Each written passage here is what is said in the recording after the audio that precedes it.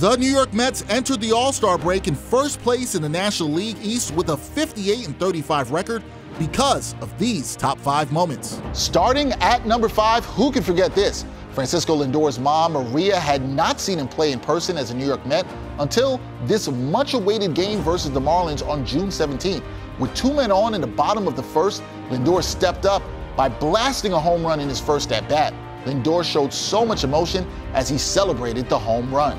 We go to number 4, where Eduardo Escobar hit this triple in the top of the 9th to complete his pursuit of hitting for the cycle. This was the 11th time in franchise history and the first in over a decade that a Met player hit for a cycle. The Mets third baseman hit a single in the first, a double in the 4th, a homer in the 8th, and wrapped his memorable night with that triple in the 9th. Number 3, and nothing really ever seems out of reach for this 2022 Mets team. On April 25th, the Mets were down 2-0 in the top of the 9th, and with some hustle and a Dom Smith infield single, the Mets scored 2 runs as part of an incredible 5-run inning and led to the Mets securing a dramatic 9th-inning win over the Cardinals, 5-2. Baseball's very much a team game, and nothing quite epitomizes that than multiple pitchers combining for a no-hitter.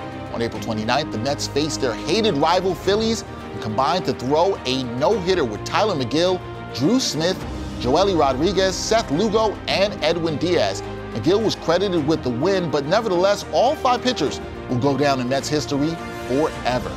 And the number 1 moment from this season is the comeback of all comebacks. It ain't over till the fat lady sings, and that's exactly what happened on May 5th when the Mets took a trip to Citizens Bank Park, down 7-1 to the Phillies in the 9th with just 1 run and 3 hits through the first 8 innings.